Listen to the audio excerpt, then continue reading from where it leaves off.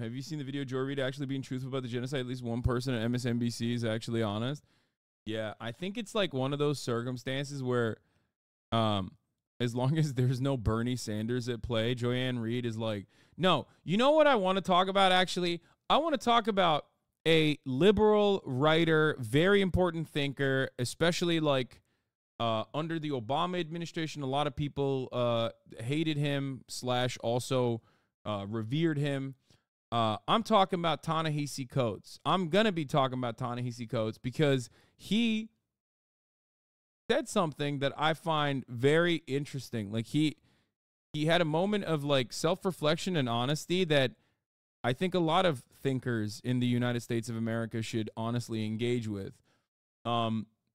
He basically, I mean, he did the biggest mistake of his life. He went to actually Palestine. He went to Palestine. You can't do that.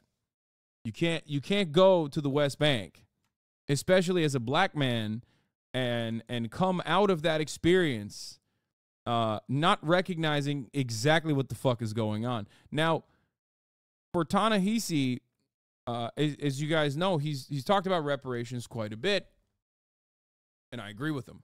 Reparations are a moral necessity. I've always liked Ta-Nehisi bad. He's not bad, but he is a liberal. Okay?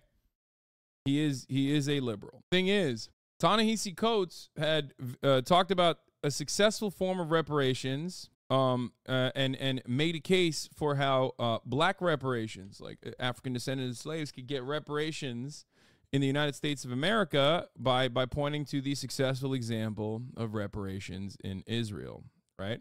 German government gave reparations to Israel for Holocaust. This was a part of his work. Now, he straight up came out and openly said, I will for the rest of my life work to undo the damage that I have caused to the Palestinians.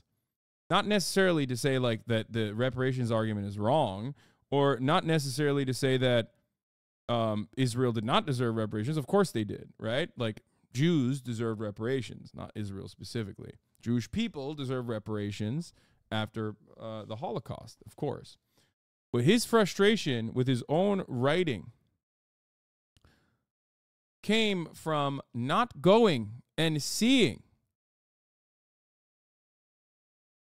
Israel and the West Bank with his own two eyes. We are going to be talking about campus demonstrators today as well. There's a lot of misinformation going around on campus demonstrations and whatnot. But yeah, here's what Ta-Nehisi Coates at PalFest said. Okay, this is a Palestinian literary festival. Here's what he said on at PalFest. He said, I'm a latecomer to this. I will probably be making amends for this until the day they put me in the ground.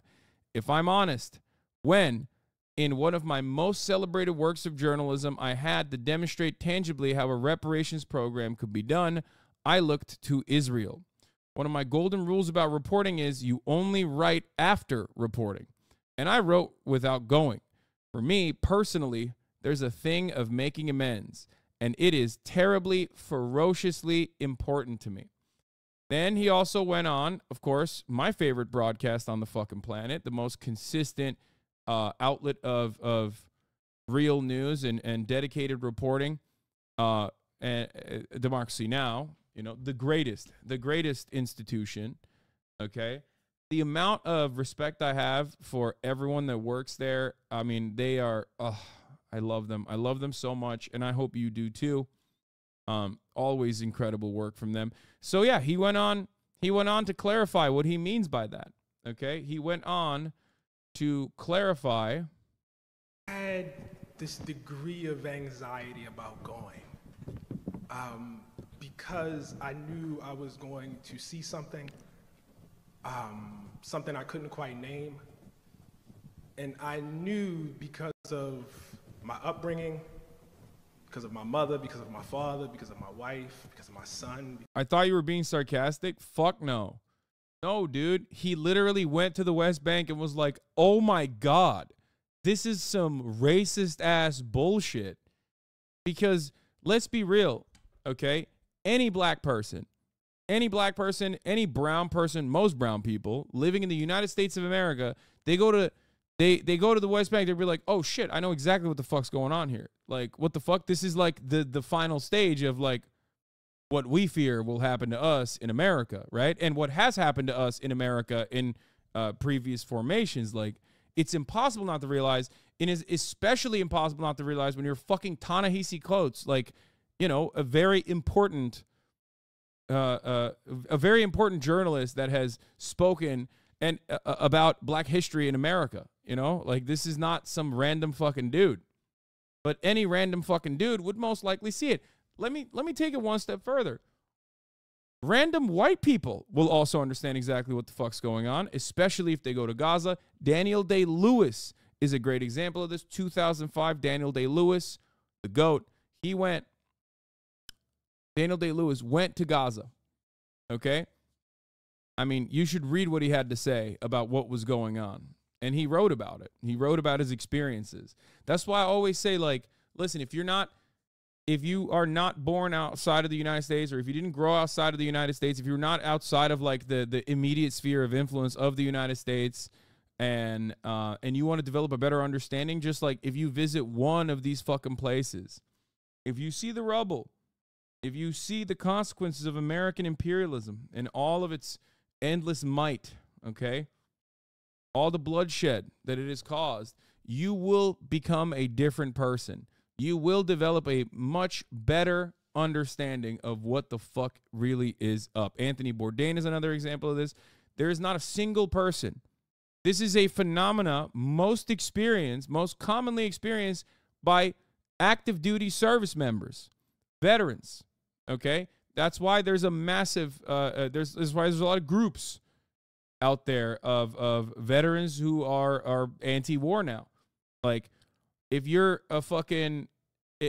some dumbass boy from Arkansas, fucking 17, 18 years old, and the first time you leave the country is when you're, you know, getting dropped into Iraq or Afghanistan, and then you see the atrocities that you're committing, and what you are doing as a part of like your quote unquote job, you for the first time ever develop a very different understanding. Now, that doesn't mean that all veterans are like this. Some of them don't want to meet the moral conundrum and you know, choose to hand wave it away.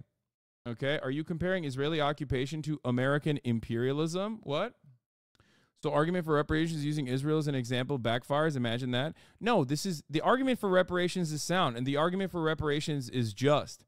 He's just saying that he should have been a little bit more considerate about his coverage on Israel rather than just simply talking about it like it's a shining beacon of democracy. That's what he's saying. Anyway. And also on top of that, what did you say? What was the second thing that you asked me, which was contentious? I can answer you as well. Are you comparing Israeli occupation to American imperialism? No, I'm not doing that, as a matter of fact. What I'm doing instead is, first of all, Israeli occupation is American imperialism. If you don't understand that reality, I don't know what you think. I don't know why you think it's happening and why you think people just not only refuse to assess the brutality with honest terms, but instead immediately champion it. Because like any alternative to this is basically just anti-Semitic theories. I think most alternatives to assuming that there's like some secondary reason that's not American imperialism would be often just anti-Semitic conspiracy theory that like some Jews have some profound influence on American Congress and American media or some shit. No, we're good. My first comment was in jest. The second was more illuminating on the comparison. So,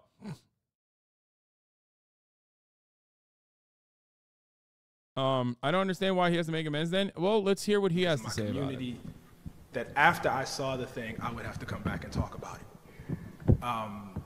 That there was no option in which I did not talk about it.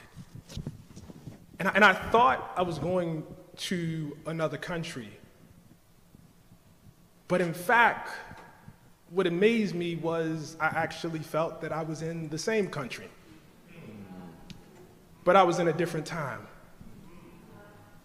I was in the time of my parents and my grandparents. I can think back to all of the articles I've read, all the things I've seen said about how complicated and how complex the situation is and the occupation is. I say it's complex, it's complicated. And it's made to sound as though you need a degree in Middle Eastern studies or some such, a PhD, to really understand what's happening. But I understood the first day. Yeah. We went to East Jerusalem to try to visit in the way that Muslims visit to Al-Aqsa Mosque. And I can remember being there, and there were 4 IDF guards, biggest guns I'd ever seen in my life. And they checked IDs, and they gave us our IDs back. And then they did nothing. They just made us wait. And we waited, and we waited, and we waited. There was no list, there was no protocol, there was no anything. They were just making us wait because they could. And somewhere in the back of my mind, I was like, I know what this is. I know exactly what this is. The second day we went to Hebron, and I can remember walking down streets with a Palestinian guide. And we would get to certain streets, and he would say, I can't walk down this street with you. You can walk, I cannot, because I'm Palestinian. And I thought, I know what that is. As we drove through the occupied territories, and I would look out, and I would see roads that Palestinians could use, and roads that only Israeli Jews could use. I said, I know what this is. As I saw different colored license plates for different classes of people, I said, I know what this is. As I saw communities that I can only describe as segregated, I said, this is Chicago, it's Baltimore, it's Philadelphia. And I don't mean to center the whole world on America. We have a tendency to do that, but my lens is my lens. This is all I have. And what I felt was a tremendous weight. I felt the obvious thing that I think all of us feel, that our tax dollars are effectively subsidizing apartheid, or subsidizing a segregationist order, a Jim Crow regime. But I also felt that as an African American who was reared on the fight against Jim Crow, against white supremacy, against apartheid, I felt tremendous shame. How could I not know? Yup. How could I not know that the only democracy in the Middle East as it builds itself is segregated? How did I not know that? And what I came to, Michelle, was that Israel is a democracy, the only democracy in the Middle East, in the exact same way that America is the oldest democracy in the world.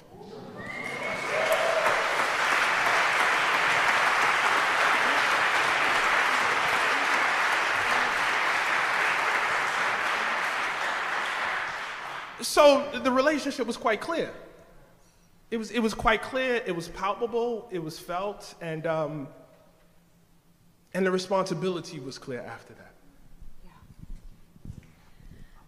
Yeah, well, I'll say a couple things. I think it's really important to acknowledge something, and that is that I'm a relative latecomer to this.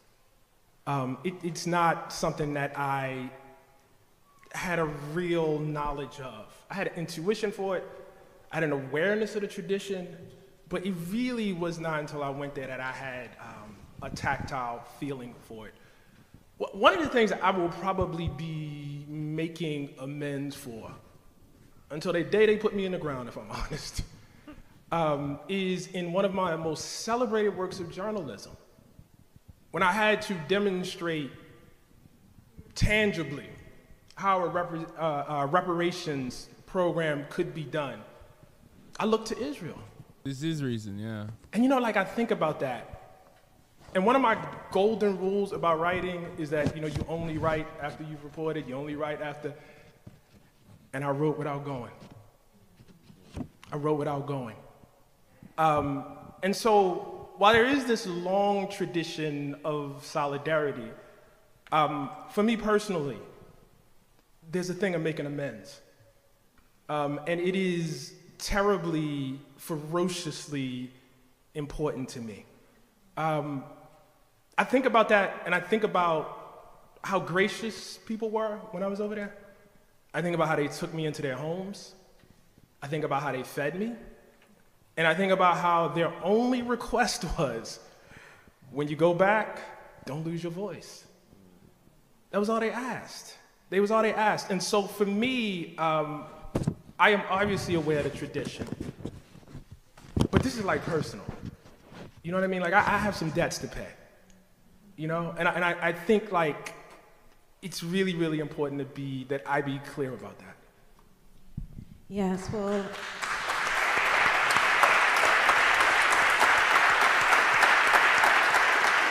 He wrote this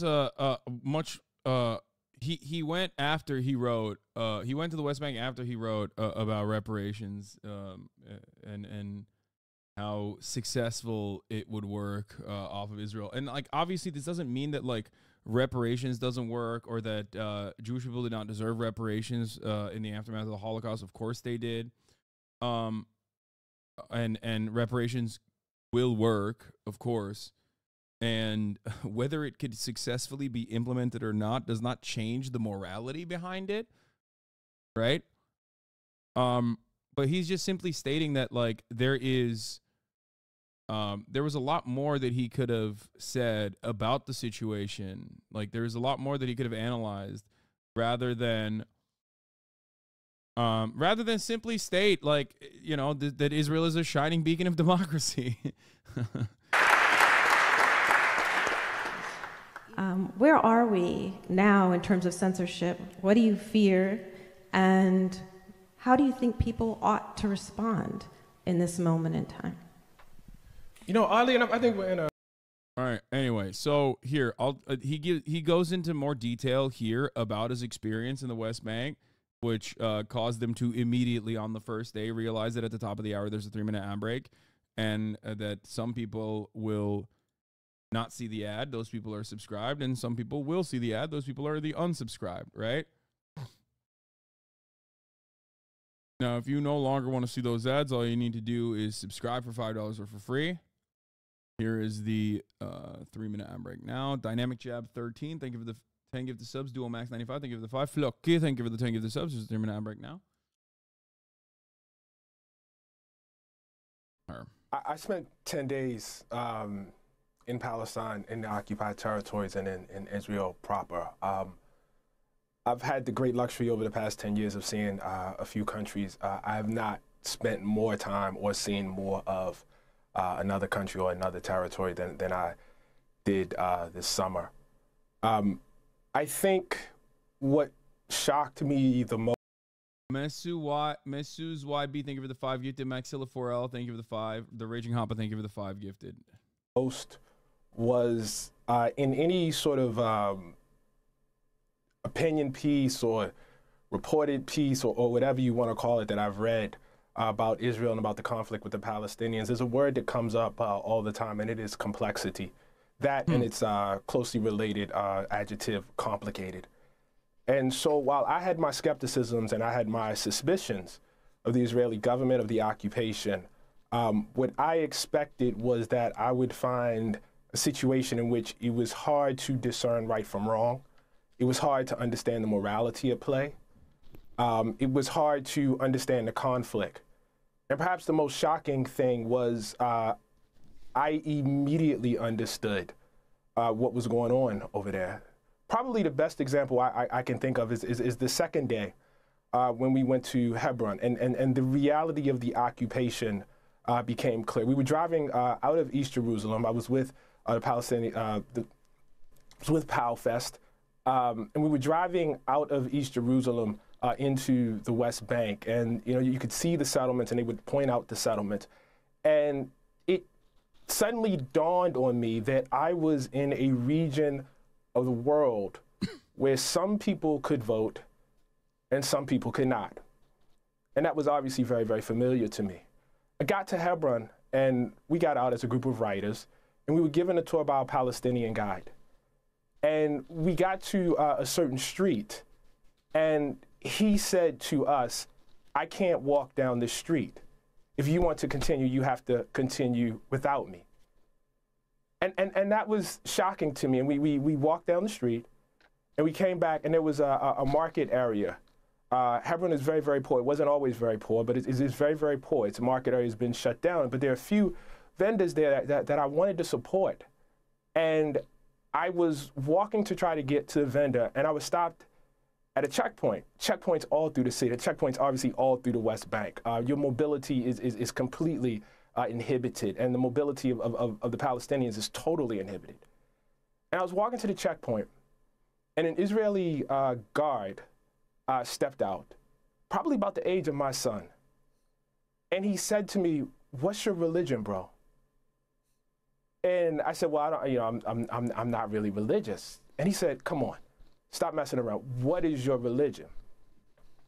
I said, I'm not playing. I'm not really religious. And it became clear to me, like, the fucking audacity, dude. This is what it is. It's just like, when you're so trained and so conditioned into behaving this way against a population that you have made, I don't know what terms to use here, a population that you've ritualistically humiliated and subjugated, you think you can do the same shit to even international members of the press, authors. And the reason why you think you can do this is because you're like, well, they're Palestinian supporters. You know what I mean? They're Palestinian supporters. Otherwise, why the fuck would they be in the West Bank, right? So he thinks he could just like get away with, especially because Ta-Nehisi is black too, because like the white supremacist undertone of the broader fascist ideology that is very much alive inside of Israel is definitely there. There is historic precedent for it, obviously. Look to what the Israeli government's operations were in dealing with Ethiopian Jews when they first came in. Look to the way that the Israeli government first dealt with Arab Jews, as a matter of fact.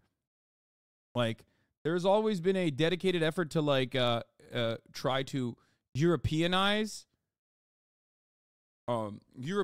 Israel, but also, like, you know, try to make the population as white as possible, increase white population numbers, and decrease black Jewish population numbers in general. And that, of course, is an extension of having a broader fascist ideology. That unless I professed my religion, and the right religion, I wasn't going to be allowed to walk forward. So he said, well, okay, so what was your parents' religion? I said, well, they weren't that religious either. He says, what were your grandparents' religion? And I said, my grandmother was a Christian. And then he allowed me to pass. And it became very, very clear to me what was going on there. And I have to say, it was quite familiar. Again, it's like just ironic because, like, this is why I always say, like, Israel is basically an American state, right? Because, one, the very same IDF is in some ways being funded by our tax dollars, his tax dollars, right? Now, listen, this is also important. One very important criticism from black activists within the Black Lives Matter movement against police brutality is always, you take our tax dollars and you fund the police with our tax dollars, and then the police come back and occupy us like an occupying force. Okay? So he's experiencing that as a black man in America, and now he's experiencing that as a black man in the West Bank, in occupied territory, right? Occupied Palestinian land. But it goes a little bit further than that. The IDF also trains the American police departments, especially in the aftermath of 9/11, where this collaborative effort became a matter of policy, where the American police departments went to Israel to get training, to get counterterrorism training, because there was this big fear that, like, there was going to be a tremendous amount of Islamic terror that was going to happen, just like it happens in Israel every day. So, like, it goes far beyond your immediate understanding. It's like doubly ironic for a black American man to experience this. It's tragic. to experience this and to see others that look like him experience this in America, and then to personally experience this in an identical capacity in Israel. Okay? In that moment, of course, he was not being specifically questioned as a black man. He was being questioned because the IDF kid wanted to understand whether he was Muslim or not, to mistreat him. I was in a territory where your mobility is inhibited, where your voting rights are inhibited, where your right to the water is inhibited, where your right to housing is inhibited, and it's all inhibited based on ethnicity. And these people drive me insane because, like, what did they think? All the Palestinian human rights groups are just lying, had to see with their own two eyes. I think that, look, Palestinians are incredibly resilient people, and they are incredibly forgiving. So I think that you need to welcome this kind of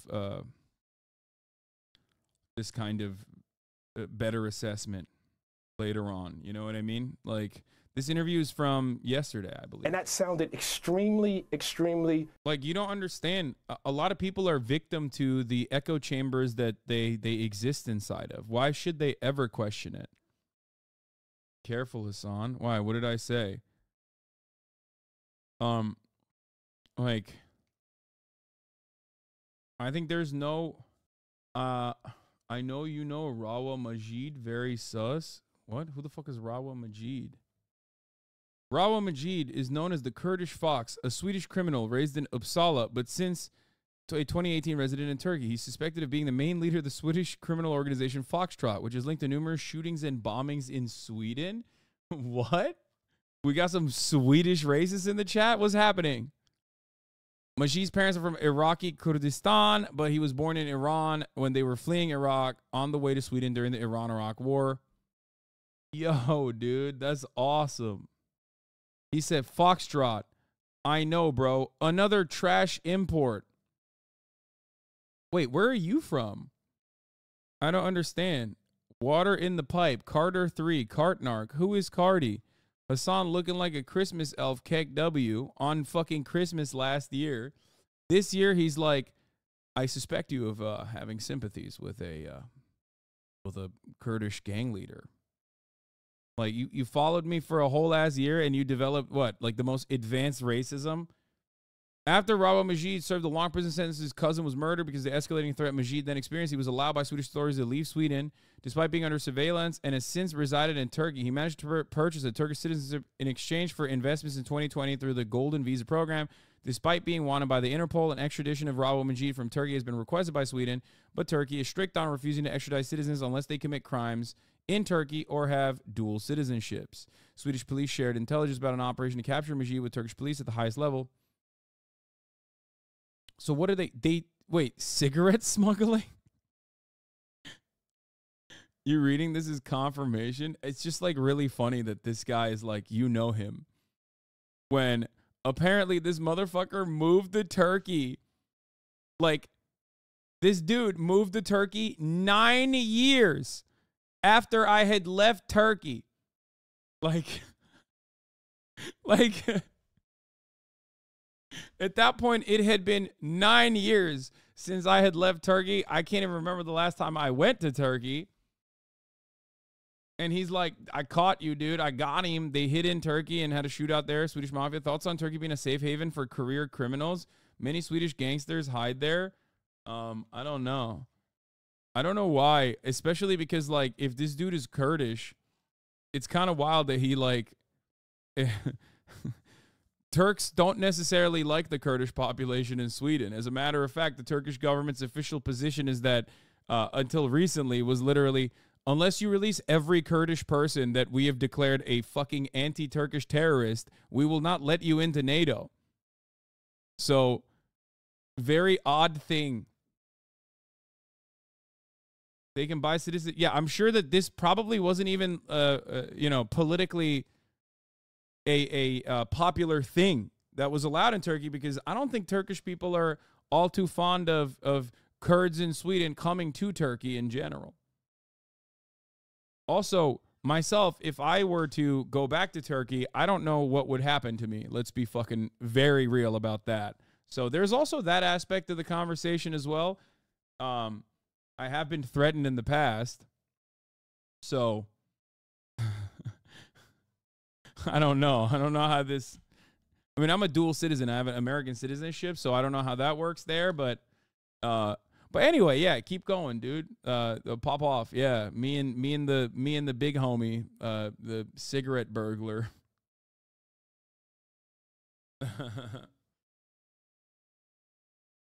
Tutuklarlar seni çok net ikinci bir rahip krizi yaşarız ABD ile. Vallahi yaşar mısınız bilmiyorum.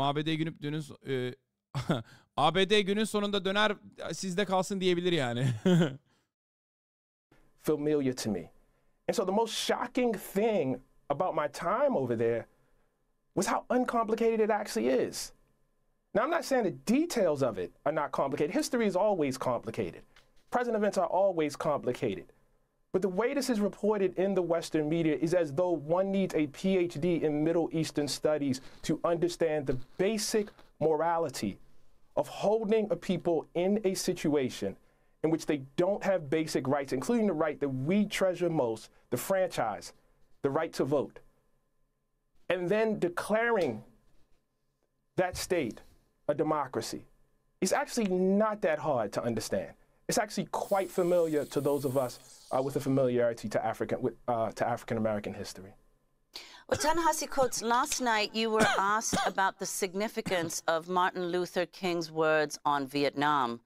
You said it's taken you years to, quote, understand nonviolence as an ethic, and that you understood that ethic in Israel.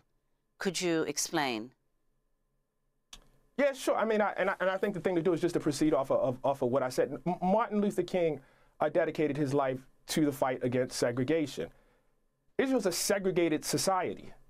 The occupied territories are segregated. The Jews segregated. It's not, hard to understand. There are different signs for where different people can go. There are different license plates forbidding different people from going different places. Now, what the authorities will tell you is that this is a security measure. But if you go back to the history of Jim Crow in this country, they would tell you the exact same thing. People always have good reasons besides, I hate you and I don't like you to justify their right for imposing an oppressive regime on other people. It's never quite that simple.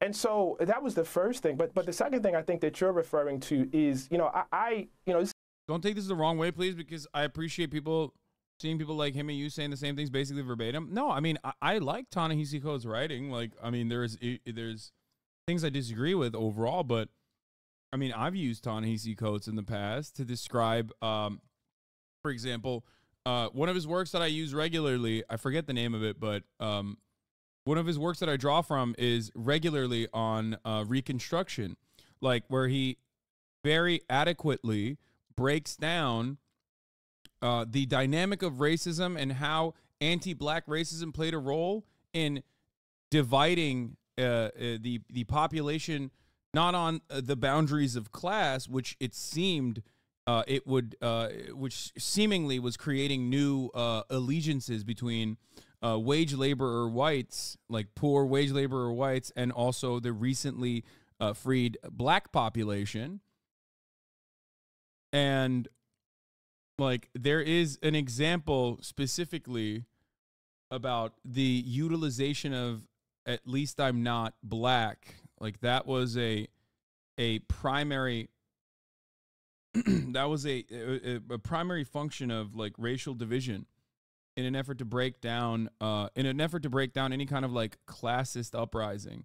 So I think ultimately there's a lot of good stuff in there as well, even if there's some that I don't agree with, but doesn't matter. It's good. It's good for a cherished, celebrated liberal journalist, writer, author, a person that like, Barack Obama has hailed as like one of the most important authors. Like it's great when he is saying the exact same things that I'm saying. This is like really personal for me, because I came up in a time and in a place where I did not really understand the ethic of nonviolence, and by ethic I mean the notion that violence itself is corrupting, that it corrupts the soul.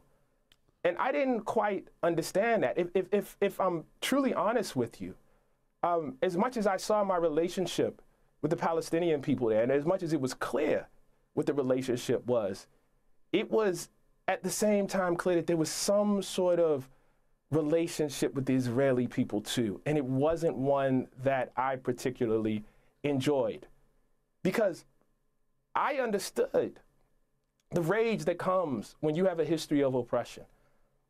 I understood the anger. I understood the sense of humiliation that comes when people subject you to just manifold oppression, to genocide, and people look away from that. I come from the descendants of 250 years of enslavement. I come from a people who sexual violence and rape is marked in our very bones and in our DNA. And I understand how when you feel that the world has turned its back on you, how you can then turn your back on the ethics of the world. But I also understood how corrupting that can be. I was listening to actually my congressman last night, or I guess it was 2 nights ago, talk on the news, and a journalist asked him, how many children, how many people must be killed to justify this operation? Is there an upper limit for the number of people that could be killed when you would say this is just too much? This just doesn't, you know, compute. This does not add up. And I have to tell you, that congressman couldn't give a number. And I thought, that man has been corrupted. That man has lost himself. He's lost himself in humiliation. He's lost himself in vengeance. He has lost himself in violence. I keep hearing this term repeated over and over again. The right to self-defense. What about the right to dignity? What about the right to morality? Okay, here's one thing I want to mention, okay? Here's one thing I want to mention. I talked about this briefly with Alex, right? Remember, Alex Lowell overruled. He's a public defender. He's an abolitionist, right? And one thing Alex brought up, which Ta-Nehisi Coates brings up from a very liberal perspective, but specifically looking at the black experience in the United States of America, contemporary black experience and historical black experience, is the dynamics, right? The dynamics of what is going on in Israel in comparison to like what still happens in America in certain places, right? And the thing I told him, I think is very important for a lot of people to understand. Liberals do not have an issue with class violence, right? They do not have an issue with class violence. They are conditioned to not recognize class violence as an abhorrent thing. The structural violence of poverty is completely and utterly removed from the liberal lexicon or the way that liberal capitalists analyze modern society. They see that as a necessary evil to a certain degree. I do not. However, there is one form of systemic violence that liberals also, at least liberals who understand history, also recognize as bad. And that is racial violence, religious violence, violence dished out on ethnic boundaries. If it's simply a system that disproportionately ruins the lives of poor people, working class individuals under the auspices of Western neoliberal capitalism, then that's kind of fine. I mean, we look to it, we look to the problems, we see homeless people, we say, oh man, we got to save them somehow, right? Like, come on, this is really fucked up. Okay? But there's one form of systematic violence that even liberals find to be morally repugnant, and that is like abject white supremacy, Jim Crow laws, institutional forms of religious or ethnic discrimination. And this is precisely the reason why even most honest liberals can't look to what Israel is doing and think this is appropriate. Okay? You can't. You cannot. Because it is very obviously an apartheid. That's not true. Even liberals did colonialism. My friend, I'm not here to say liberals are also not like clued in, or liberals are completely clued in on white supremacy. I'm stating that there is a degree of white supremacist action or fascist action that liberals will look in the other direction of, but there is a standard right? There is a standard that if you go beyond, even honest liberals will go, that's not appropriate. You can't do that. It's the difference between institutionalized slavery in the form of the 13th Amendment, right? And the persecution that black communities face in modern American society and redlining versus Jim Crow in the South. Jim Crow rules in the South. You will not find a liberal now, especially, look back at Jim Crow in the South and go, that was fucking sick.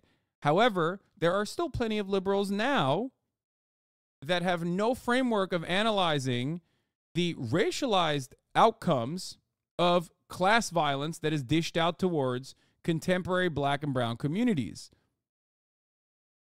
But an apartheid reaches that limit and goes far beyond. It's something that you can comprehend. It's something that every honest liberal who has been taught lessons of dignity, autonomy, a society that's supposed to peacefully coexist with equal rights and equal representation for all. When you learn these principles, and these principles you think are reflected in your society, albeit it might be incorrect, even if you are taught that these principles are the correct ones in a theoretical democracy, okay? When you see an apartheid state and you see that wanton discrimination, you see the codified discrimination, even liberals go, no, that's gross. I can't do that. That's too much. They need to stop it. And in which case, when that happens, when you reach that upper limit and you go, oh my God, that's actually fucked up. I know what that is. I've seen that before. There are conflicting forces or influences at play that maybe walk you back down to the justification of said apartheid state and its violence, because violence is a necessity in the maintenance of an apartheid state. And those other forces are Islamophobia and the fear of Islamic terror, Islamophobia, and also your proximity to the problem. Okay?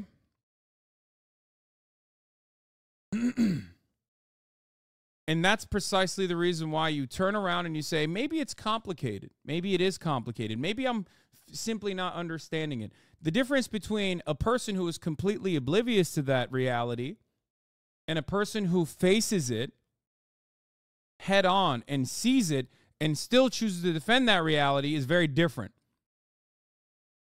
Okay? What about the right to be able to sleep at night? Because what I know is if I was complicit, and I am complicit, in dropping bombs on children, and dropping bombs on refugee camps, no matter who's there, it would give me trouble sleeping at night. And I worry for the souls of people who can do this and can sleep at night.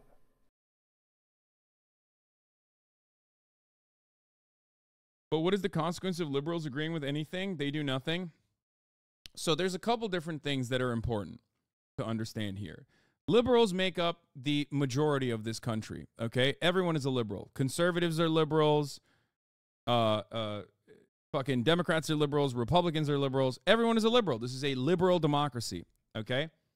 So at the end of the day, if you want to genuinely mobilize a massive amount of the population, if you want to have a mass movement that actually reaches the halls of Congress, that applies pressure on our politicians to go against their best interest, which is to continue the endless occupation, continue America's interest in the Middle East, and to continue funding Israel unconditionally, okay?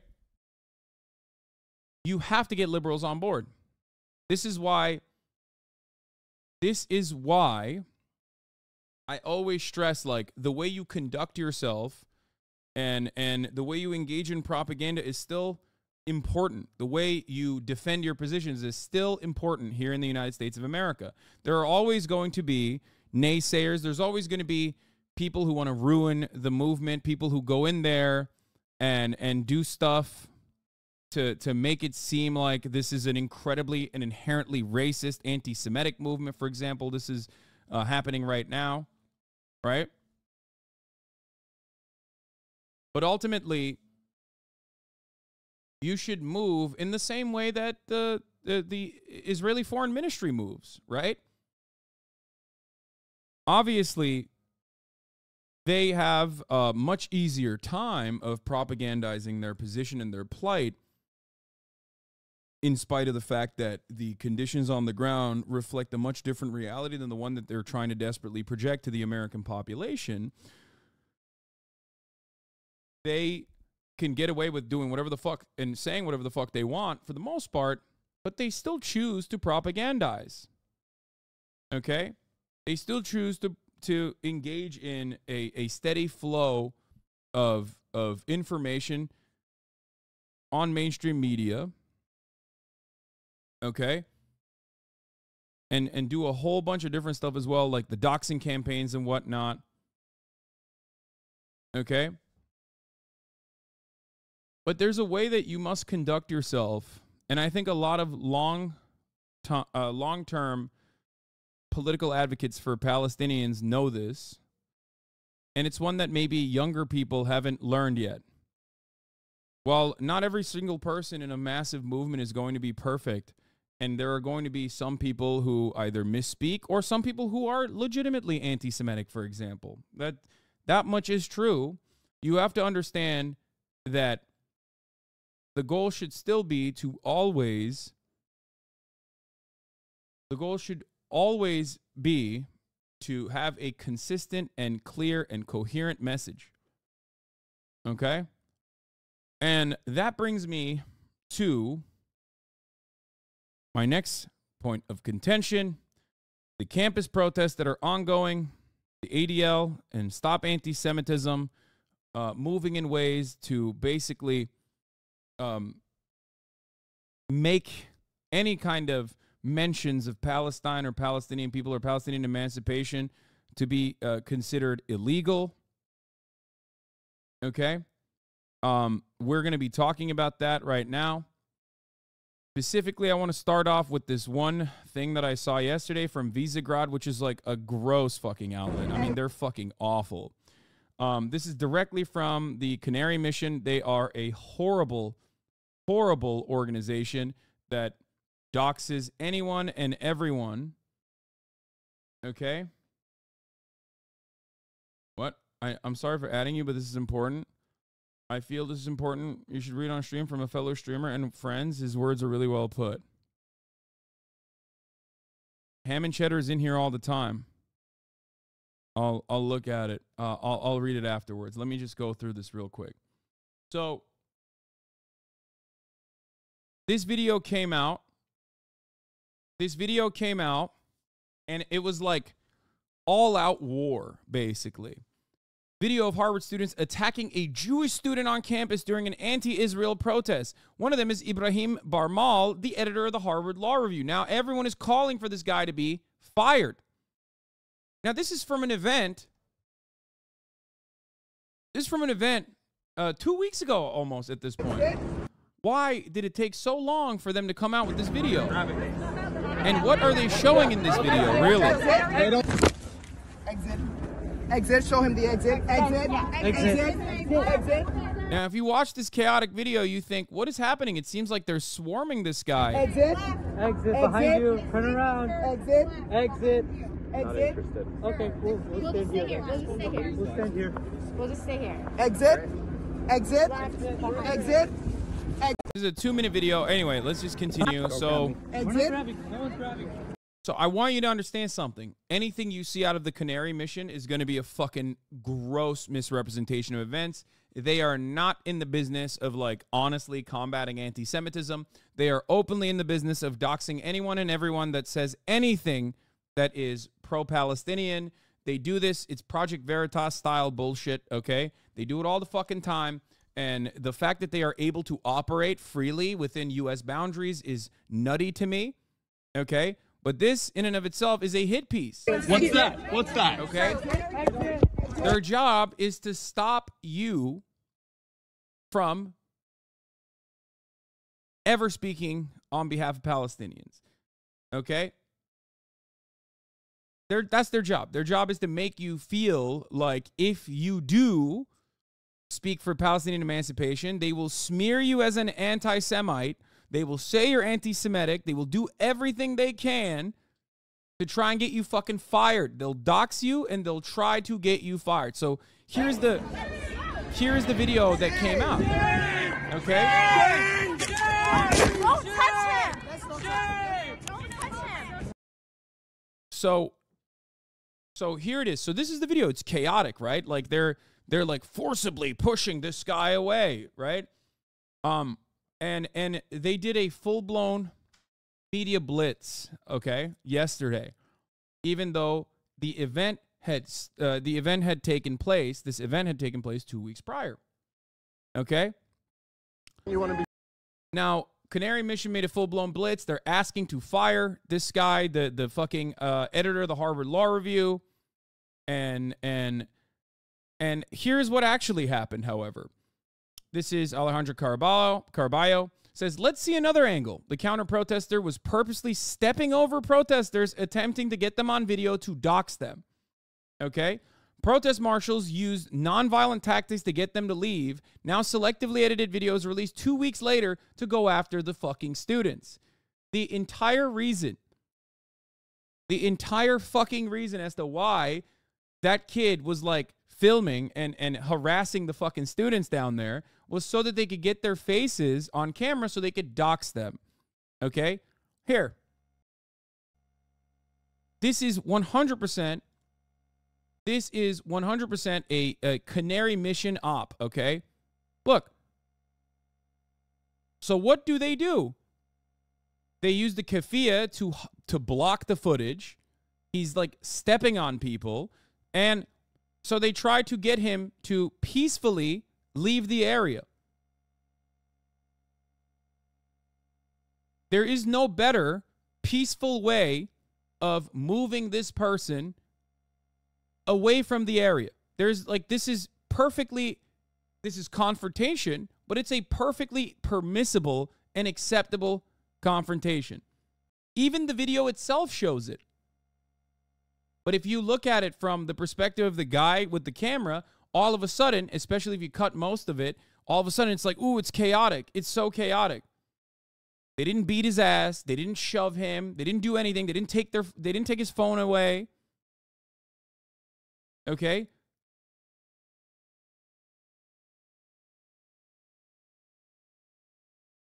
There's a very specific goal here. The goal is to harass and document all of the pro-Palestinian activists on campus so that you can have their fucking faces blasted on vans that go all around campus. And I'll take it one step further. Vans that go to their houses. Okay? It's ridiculous that this has been distorted to make it seem like Harvard students were purposely targeting a Jewish student. They were attempting to de-escalate a situation where a student was stepping over others and holding a camera in their faces. They were using keffiyehs to obscure the students' view and escort them away from the protesters. Okay? Now it's being spun and pushed by Canary Mission and Bill Ackman as an anti-Semitic attack to once again go after Harvard students in a vicious and disproportionate way. Let's be clear. This isn't about going after anti-Semitism. This is about intimidating students from using their right to free speech to speak in favor of Palestinians. The doxing, harassment, threats, etc. are all intended to chill students' speech and only allow one side. This in no way means that Jewish students are not terrified right now with the massive increase in anti-Semitism. Students have a right to feel safe on campus, and anti-Semitism should be condemned and called out. Spinning videos to go after students who only exacerbates division and distrust, especially when it's external actors only seeking to sow discord for clout. We need to have a bit more patience, understanding, and empathy in this moment, or hateful rage will consume us all. Another student who was there confirms that this was the case. I was at this protest. Ibrahim was present as a safety marshal and stood in front of the mass students to protect our safety. The student was taking invasive photos and getting in our faces. In the video, you can see Ibrahim has both hands on his keffiyeh at all times. Another student was there. I was at this protest, and I'm disheartened by the way that this has been distorted. A man was weaving across us as we were laying down peacefully, mourning the lives lost in Gaza, getting close to our faces and taking invasive pics. The safety marshals asked him to leave and escorted him. Okay? If you've been in this game for a long enough time, you've probably seen similar things like this chatter just said. Also, I've seen posts claiming the chance of Israel, you can't hide. We charge you with genocide being spun as we want Jewish genocide. Okay? This was done to fucking Bella Hadid of all people a couple years prior, if you remember. This is a very old school tactic of being like, if first and foremost, every single type of protest is not permissible in the eyes of those who want to maintain Israel's apartheid, okay? So that's number one. None of this is permissible to begin with. So what can we do? Well, the first thing we can do is say, well, the most common phrase is, let's just say that immediately means you want to wipe out all Jews, okay? Not even like dismantle Israel as it currently exists, an apartheid regime. It just straight up doesn't even mean that like you want to end Israel, okay? It means like you want to kill all Jews. That's what that means. From the river to the sea, you say that, that's anti-Semitic. So that's number one. That's lie number one. And if that doesn't work, okay, if that doesn't work, we'll say, and this is not just from the river to the sea, they say free Palestine is anti-Semitic as well, okay?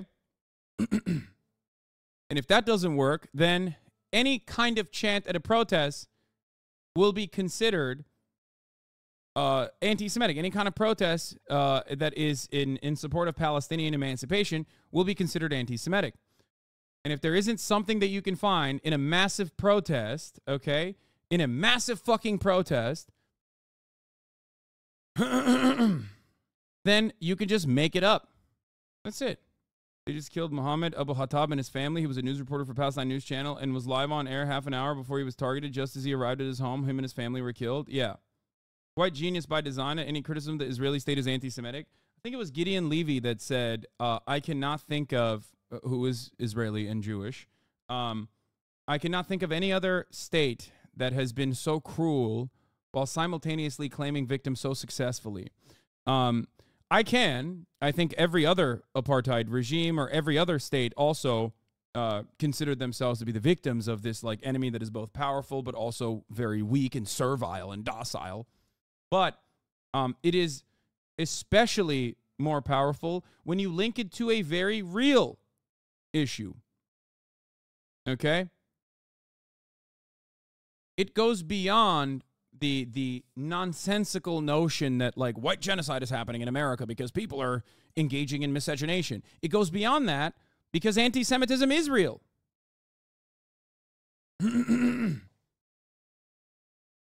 Anti-Semitism is a real issue, right?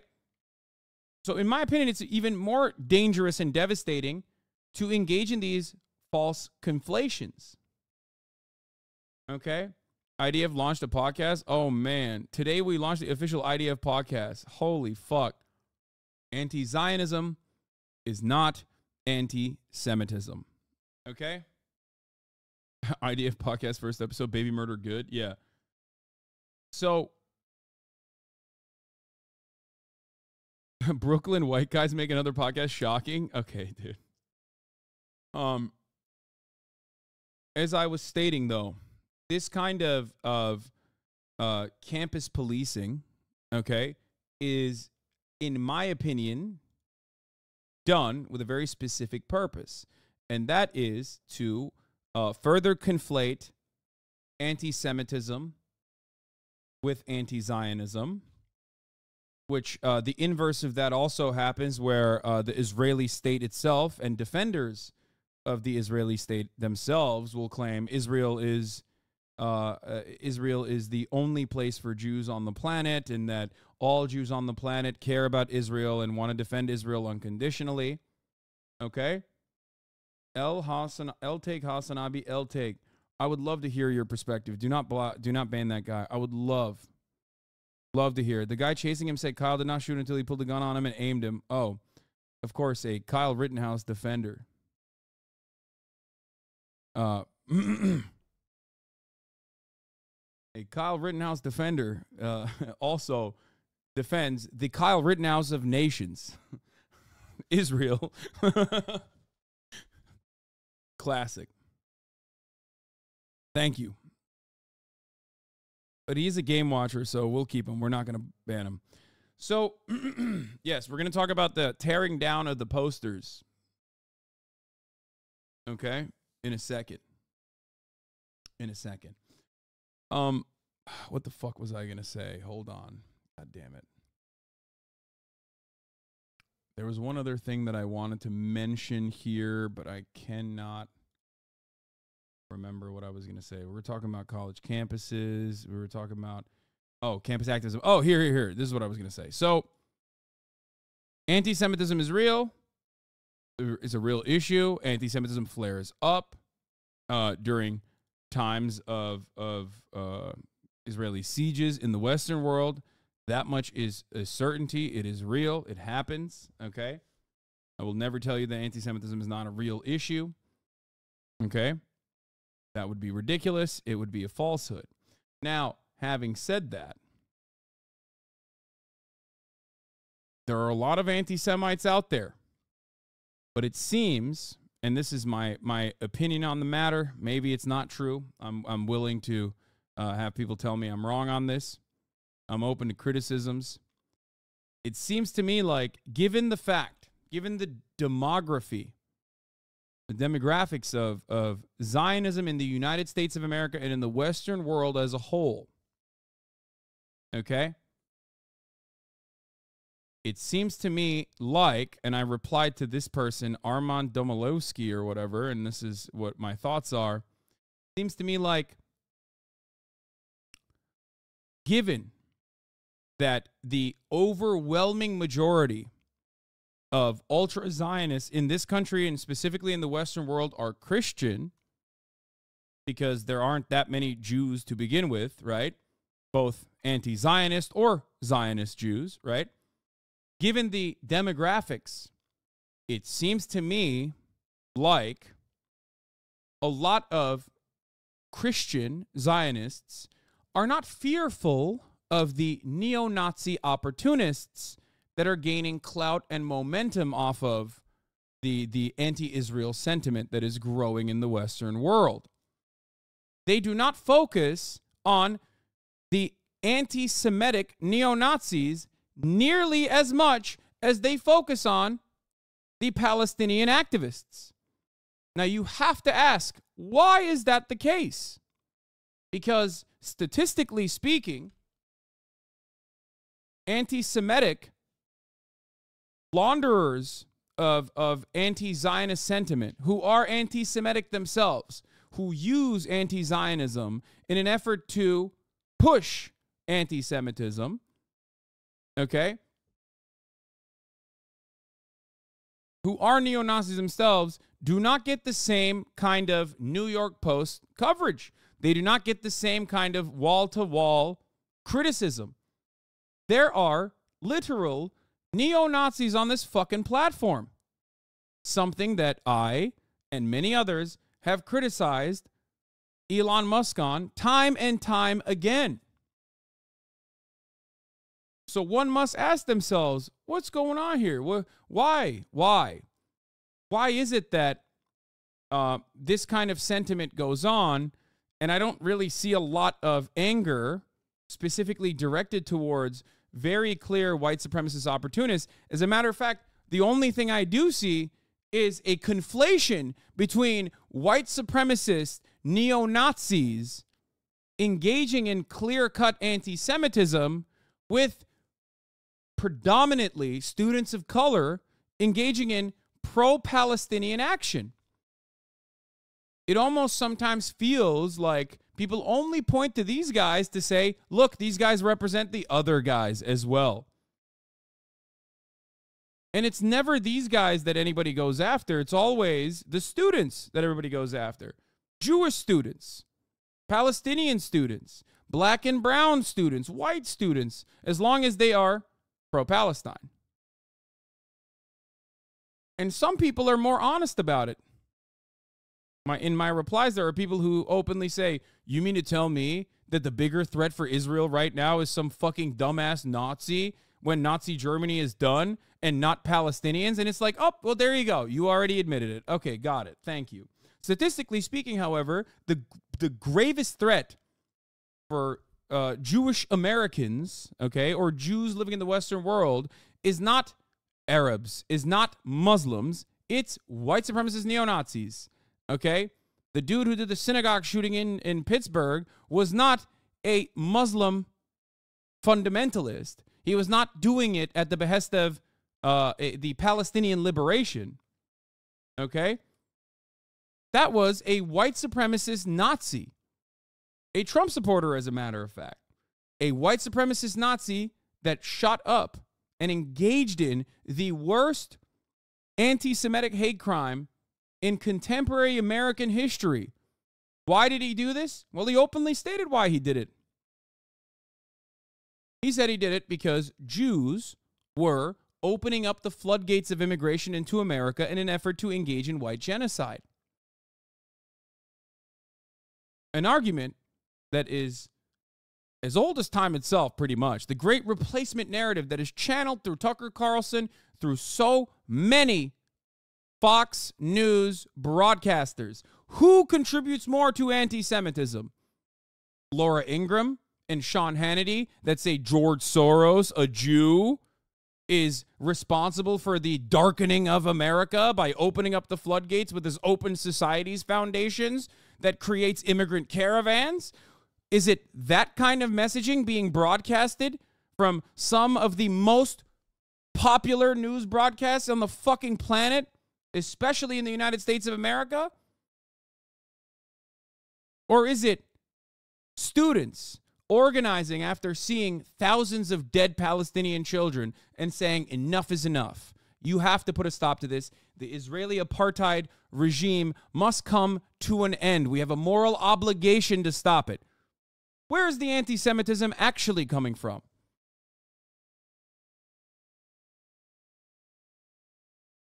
I am starting to realize that the conflict does not have to do with religion at all, as you have stated. If it has something to do with religion, it's not the Jewish religion, and it's certainly not the Muslim religion. It's not Islam. It's not Judaism. It has more to do with Christian theology, and not even regular old Christian theology. I'm not even talking about fucking Catholicism here. I'm talking a very specific offset. Evangelical Protestants who believe in the Armageddon, who believe that the rapture will happen. And that is precisely why Israel must settle on all of that land, that all of that land belongs to the Jews, so that Jesus Christ can come back to earth and fight the devil. And then all of the good, God-fearing evangelical Christians can be sucked into the heavens. So to this guy, I replied, that person is a neo-Nazi opportunist. I have criticized this person and criticized Twitter for letting this person fucking run wild already. I said, that person is a neo-Nazi opportunist. The new owner of the platform openly unbanned all of them. Christian Zionists far outnumber Jewish Zionists and anti-Zionists, and they aren't worried about neo-Nazis as much as they are about POC protesting against Israel on campus. Okay? This is the truth. This is 100% the truth. And there are, unfortunately, a lot of people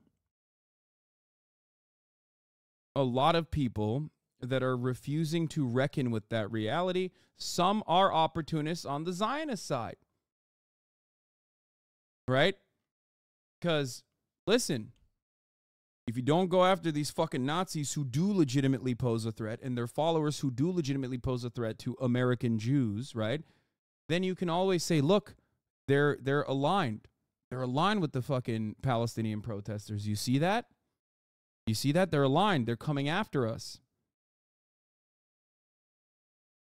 Okay? I don't think the broad majority of Zionists, both Christian and Jewish, legitimately are making this mental calculation. Okay? I don't think that every single one of them is, right? But there are definitely organizations, in my opinion, that shift their focus on any kind of criticism of Israel being declared anti-Semitic, that don't do any of this, that don't use any of their resources against those who are openly anti-Semitic. And because anti-Semitism is a very real problem, there is a massive amount of people that you could be targeting, that you could be criticizing, that you could be talking about. Okay? But instead, you spend all of your time yelling at fucking college students. It's ridiculous. It's ridiculous and it's unserious. It's unserious, especially because, as I said, the real dangerous anti-Semitism, the actual anti-Semitism comes from neo-Nazis and white supremacists alike. Bro, I know it's hard, but if you didn't cuss, we would not have to listen on headphones at work. You could potentially inadvertently reach 60,000 people every day, homie, and do more good for the world. I'm just saying. I will try to not curse as much. Meanwhile, you have this going on. The Iowa Democratic Party was recently made aware of a statement made by the University of Democrats of Iowa, which included problematic anti-Semitic slogans, including "From the river to the sea, the Palestine will be free." Let's be very clear. This is a call for Jewish genocide, and we wholly condemn this offensive language. Iowa Democratic Party stands with the innocent civilians, Israeli and Palestinian, that have had their lives ruined by the terrorist group Hamas. Yeah. This is a double bind. You know what I mean? It's like the Israeli bombs that are fucking lasering Palestinian children, also a consequence of Hamas. Palestinian children at the precipice of complete starvation. Who put that there? Who made those conditions? Not Israel, of course. That must be Hamas. It must be Hamas. It's always Hamas. It's ridiculous. It's completely ridiculous. And I do believe that given that there is a lot more information that's readily available and accessible outside, that is more, that is infinitely more digestible on other platforms, at a time when there's a lot of scrutiny on mainstream media, I think that younger generations who have only seen Israel to be an incredibly brutal occupation are genuinely coming to terms with its war crimes and saying, I don't really think this is appropriate. I don't think this is appropriate at all.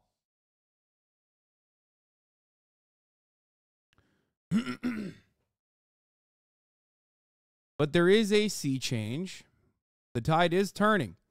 And I say this as someone who has been advocating for Palestinians for 10 fucking years publicly. Okay? There is certainly every year there are more atrocities that Israel commits that people see for exactly what it is. Okay? And I think that is what the Israeli Foreign Ministry fears the most. Israel is a victim of its own success in its ethnic cleansing campaign. Okay? That's what it is. They are too good at engaging in ethnic cleansing. Too good. Far too good. They're far too ferocious. They're far too brutal. So no matter how much the media immediately tries to contextualize that violent act of bombing a refugee camp into oblivion 3 days in a fucking row, no matter how hard you put the IDF guy on there to just contextualize that violence and to say, no, you don't understand. This is appropriate. We have to kill all these Palestinians. We have to. We must. At the end of the day, people still recognize that this is wrong. There is a moral rot. Okay? I love this. Weenie Linguini. Hey, Hassan, have you talked about Pakistan expelling 1.7 million Afghanis, and are you going to call that a genocide? Or do you have a strict policy not to cover Muslim versus Muslim atrocities? Yeah. One of the few places where I've talked where you can actually get information on the Saudi blockade on Yemen and an ongoing genocide has a very strict policy of not covering Muslim on Muslim atrocities. I love that. I love that white supremacists are always the same. You just hit me with a black on black violence argument, man. The fuck is wrong with you? You just hit me with a fucking black on black violence argument. Like, it's crazy. You think this is the first time I've encountered some fucking stupid shit like this? And yes, of course, forcibly expelling 1.7 million refugees because of your horrible foreign policy that ends up harming 1.7 million Afghan refugees is unimaginable cruelty. It's completely unacceptable. Why the fuck would I say anything other than that? But it is so gross that you bring this up specifically in the midst of like my coverage of our tax dollars directly going to the ethnic cleansing of Palestinians.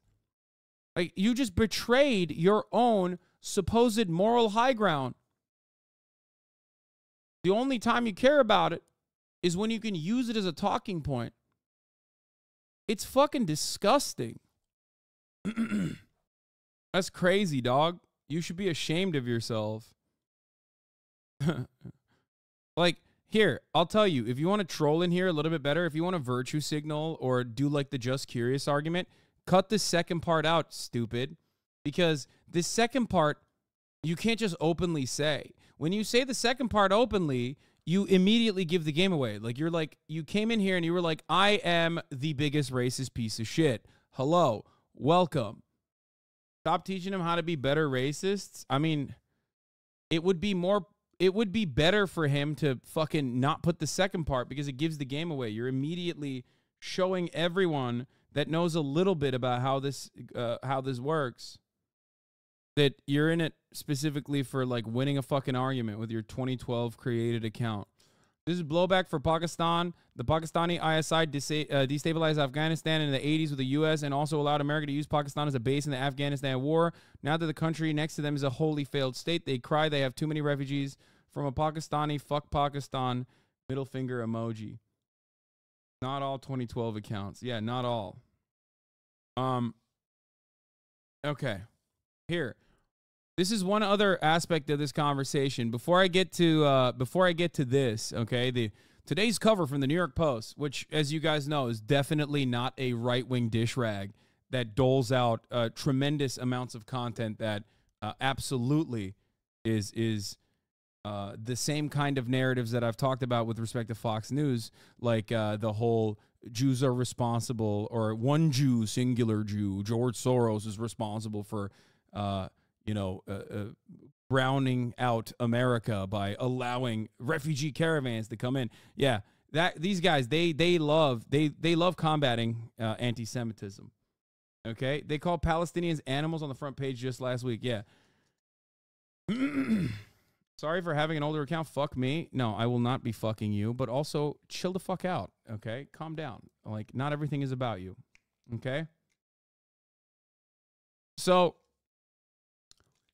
This video went viral on Twitter, and it is the next wave of like, don't think about 3,000 murdered children with our tax dollars and our missiles, and instead talk about how horrifying what these guys are doing is, and they're horrifying because they hate Jewish people. Okay, specifically, I'll show you the video in a second. But of course, what I do want to show you is the top of the hour ad break, which comes at the top of every hour. If you no longer want to see those ads, all you need to do is subscribe, which you could do for $5 or free with Twitch Prime by connecting your Amazon Prime account to your Twitch account. Of course, I don't want to show you the top of the hour ad break. I want to show you, the commentary. So just subscribe, or you can get gifted a sub if you're lucky. Here's the 3-minute ad break now. All right. Is this the video? Hamas support and anti-Semitism have been the highest used reasons as to why it's okay civilians need to die. Yeah.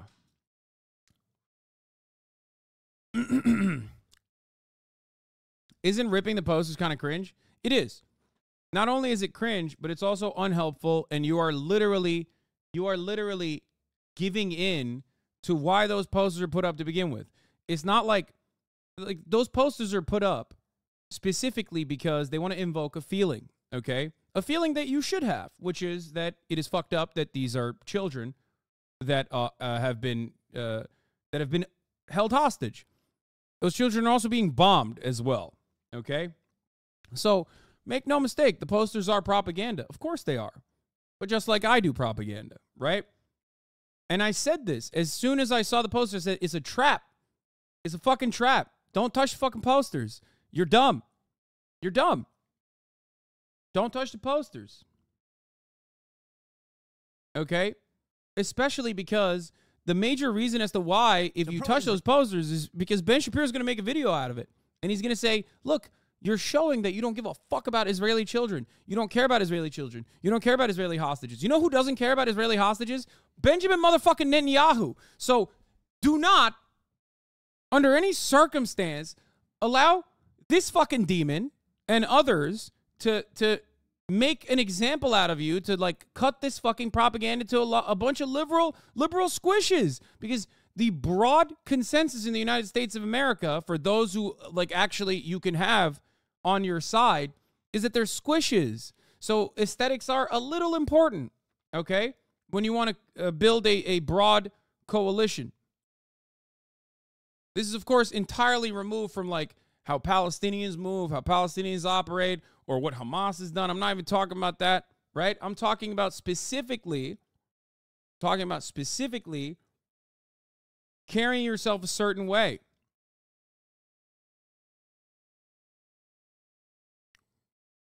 So the worst thing you could do in that situation is rip up the posters, okay? Because you'll be caught on camera. Best thing you can do in that situation is put the many different names of the Palestinian children that have been slaughtered. Put posters of them up everywhere. Have Zionists come and fucking try to rip those off. Do the same thing, but in reverse. And if they come and rip those off, film them. Expose them for their cruelty. That's it. There's a reason why. There is a reason why this is so effective. The reality is, like, I understand being angry. I understand how unjust the situation is for Palestinians. Okay? It is. And we're going to be covering this Daily Dot article as well. It's very good. Talia Jane wrote about this. Okay? And make no mistake, I'm not going to sit here and be like, this is the worst kind of anti-Semitism I've ever seen. No, get the fuck out of here, okay?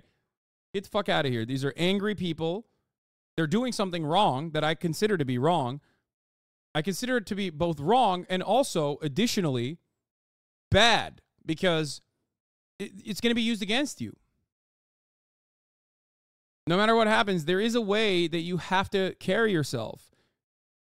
I've talked often about the callous indifference to human life that those who are in support of Israel's apartheid state can present when talking about a Palestinian or an Arab or a Muslim.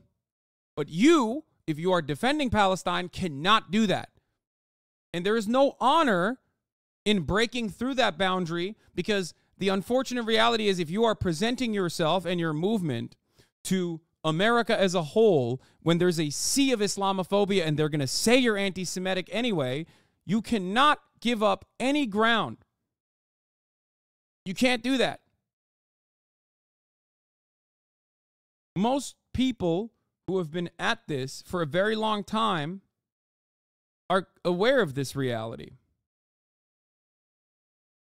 Okay?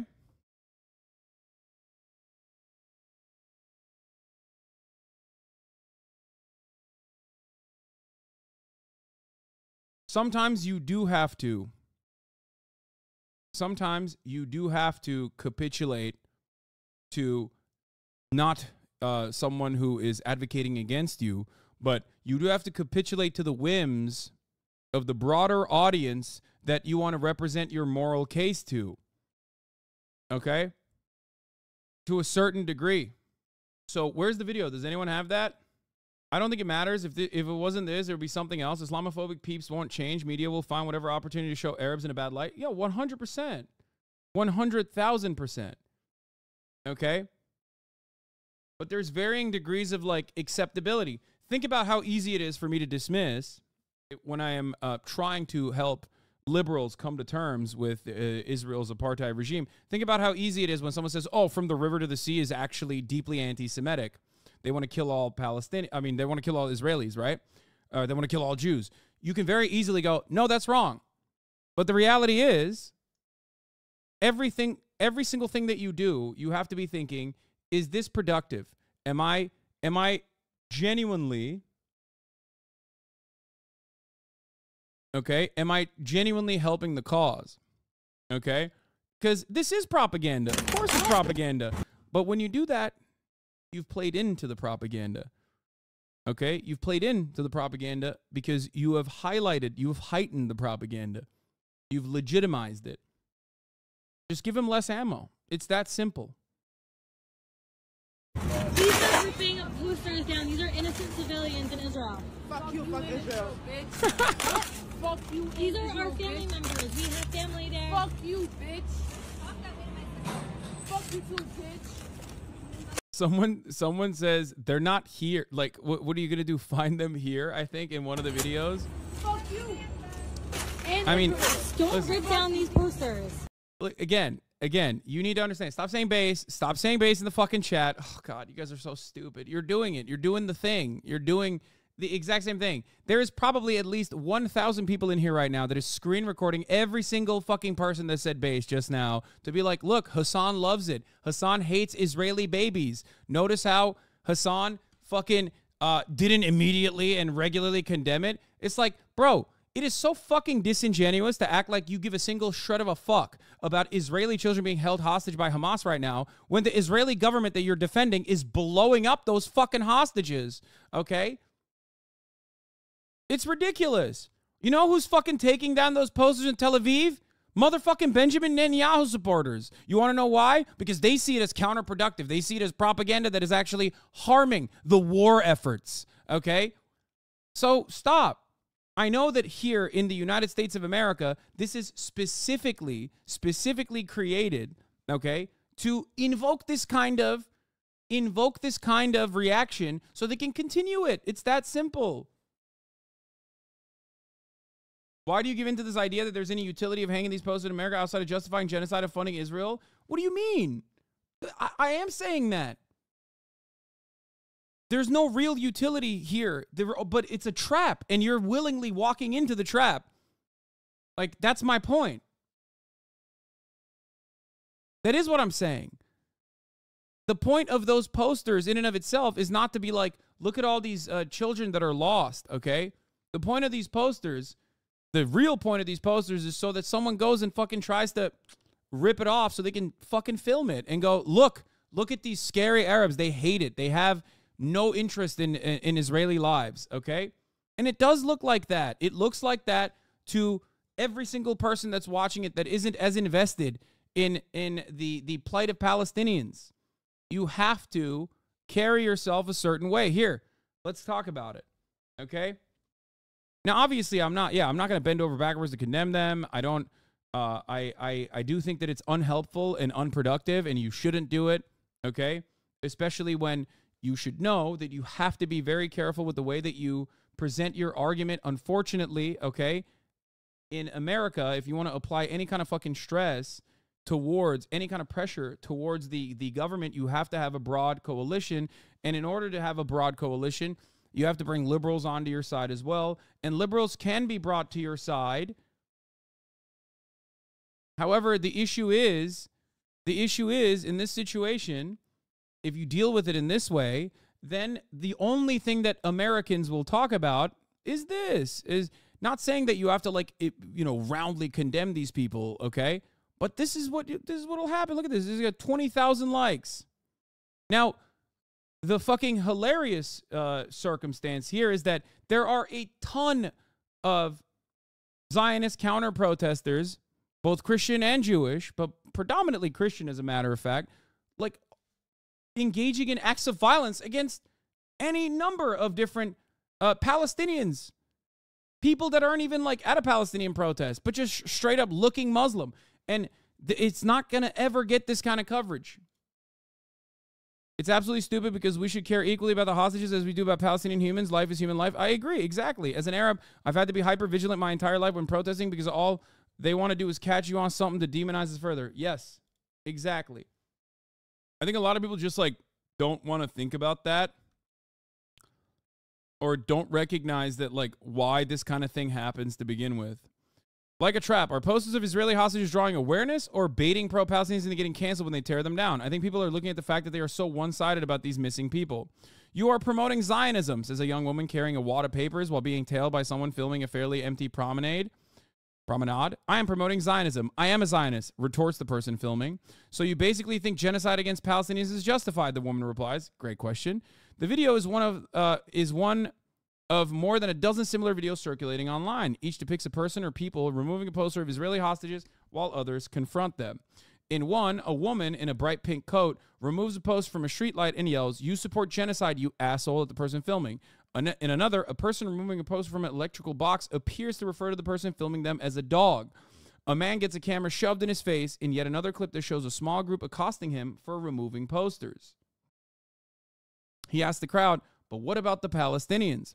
Most people depicted removing the poster have been identified, launching calls for them to lose their jobs, get kicked out of school, and a barrage of internet trolls. Okay? The posters themselves were created and originally distributed innocuously enough. This part is also true. The original posters, especially in Israel, play an entirely different role in Israel than it does in the United States of America. The posters were originally created. They were arrested for vandalism. You can't commit a crime in the name of free speech and expect to get away with it. Well, I mean, you can make the argument of like putting up posters being also an act that is could be criminally punished, but no one's going to do that, obviously. But and they shouldn't. So this isn't about like optics and respectability politics. Exactly. This is about laying a trap and having people fucking step directly into it. Okay? If you are an activist, if you care about a cause, you always have to think, am I doing something that is productive? I know a lot of people in my hater communities make fun of me for using that term a lot, but it is important. Okay? If you want to engage in building a movement, if you want to engage in coalition building, you have to think about these things from a broader context. And one of those contexts, especially if you're in the fucking Western world, is like how it will be viewed. Okay? If this was not important, if the aesthetics and the optics weren't important, then there would be no need for Jewish Voice for Peace, for example. They are a perfect representation of a group that is very clear, very coherent on their agenda. Okay? They're all Jewish. They all wear the same T-shirts that very clearly define it. Why is there a need for that? Why is there a need for that? Because people are ruthlessly trying to analyze under a microscope every single thing that you do if you are saying pro-Palestine in an effort to vilify you. Okay? In an effort to vilify you. So you cannot leave any room for confusion. Now, does this mean that there will not be people that cut through that and still engage in actions that can either be misconstrued, or even people that say like horrifyingly anti-Semitic things even in protests and whatnot? Okay? That will happen. It will always happen. There's no way to avoid that in a mass movement.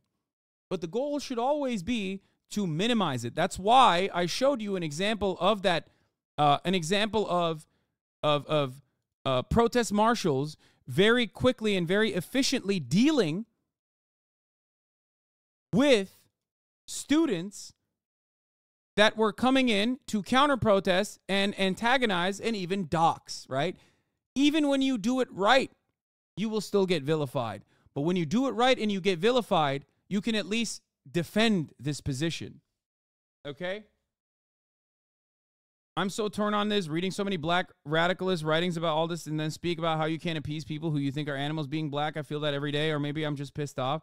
Listen, guys, there's always going to be two different forms of both protesting and doing activism, okay?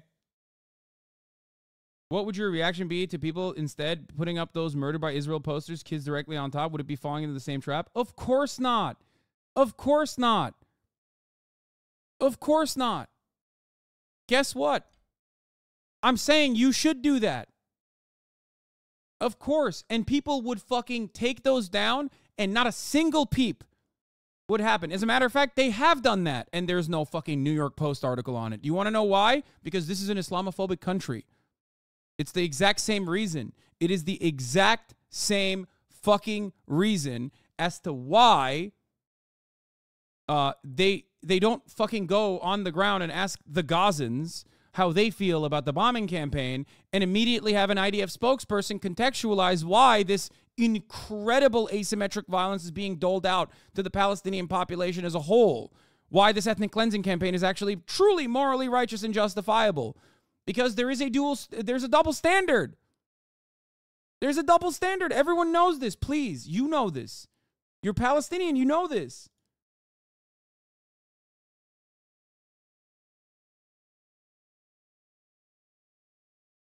That's how it works.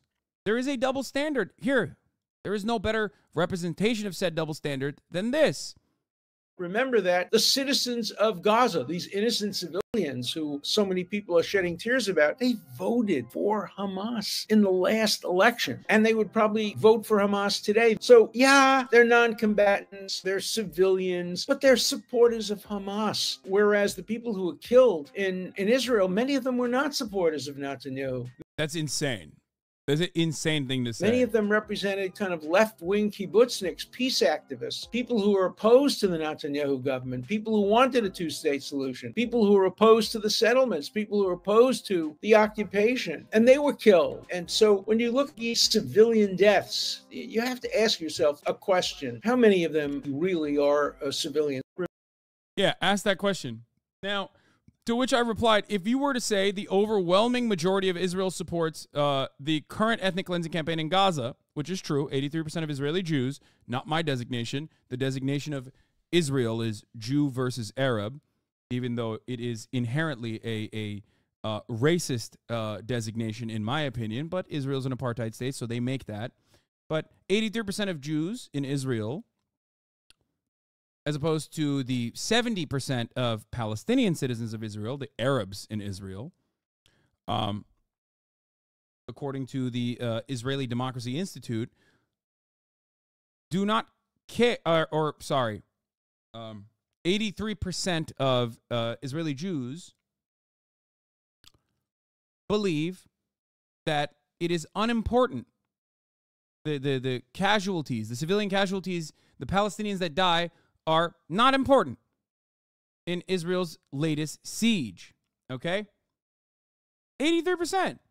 So does this mean that they all deserve, like the entirety of Israel deserves an equivalent violent retaliation that targets Israeli schools, hospitals, bakeries? No, of course not. That would be immoral. And that would be designated as terrorism. Everyone would say, you're fucking psycho. You're a terrorist. You love terrorism. However, Alan Dershowitz, Jeffrey Epstein's favorite friend and defender, Alan, I never took my underwear off, Dershowitz, can get away with saying this. Congresspersons can get away with saying this. Why? Because they're saying it as they're defending Israel. And the enemies of Israel are Arabs, they're Palestinians, they're Muslims, they're scary, they're bad. We've already dehumanized them over the course of the past fucking 20, 30 years. To which this guy replied, and I had to reply back to him, Hamas targeted civilians. Why aren't you blaming Hamas for this? Israel is held to a higher standard by you than Hamas. Why is that?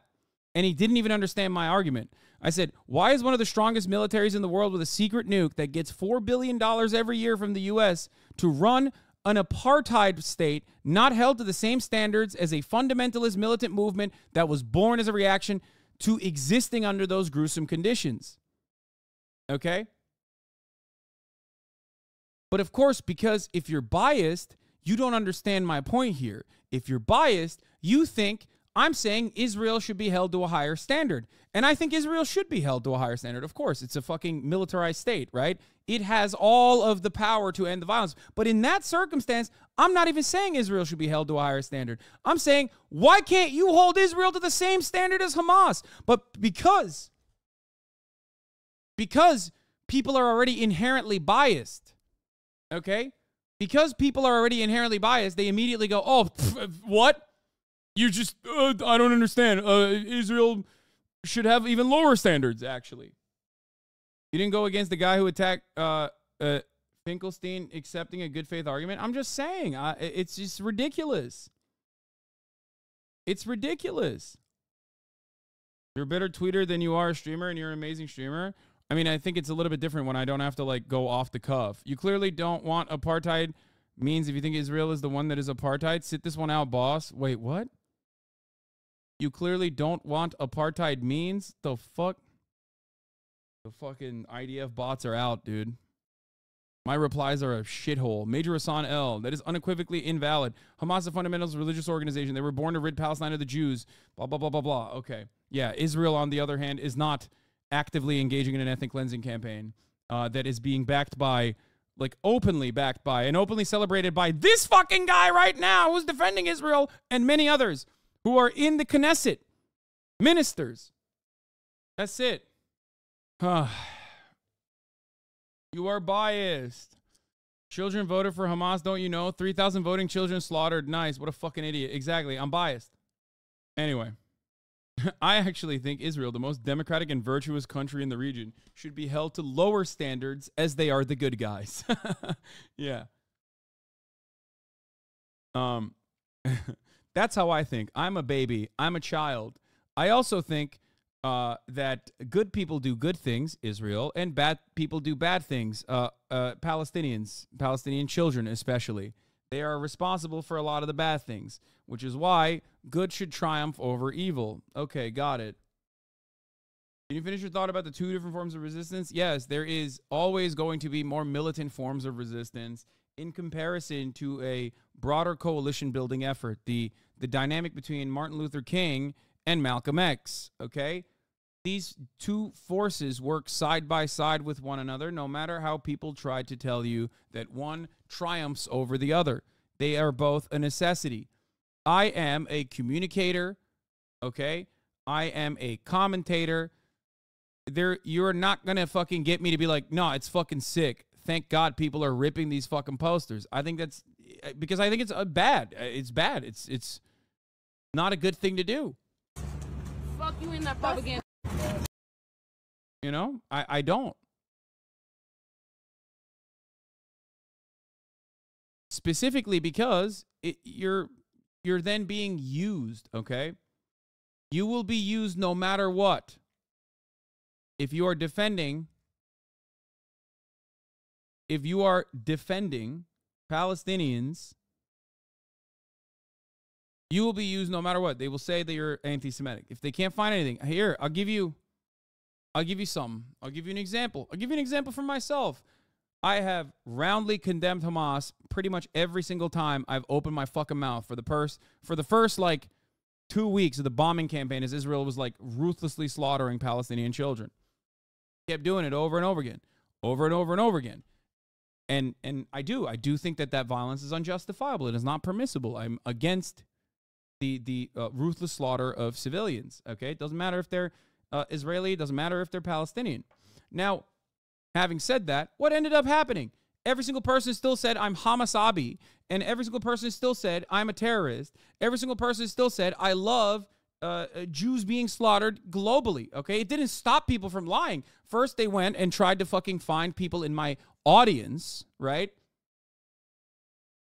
First, they tried to find people in my fucking audience, in my community, to be like, look, we found some clips of Hassan. Well, we couldn't find clips of Hassan, but we found clips from his audience of like, 50,000 people watching, like that his mods couldn't get to fast enough. These guys they love it. They're fans.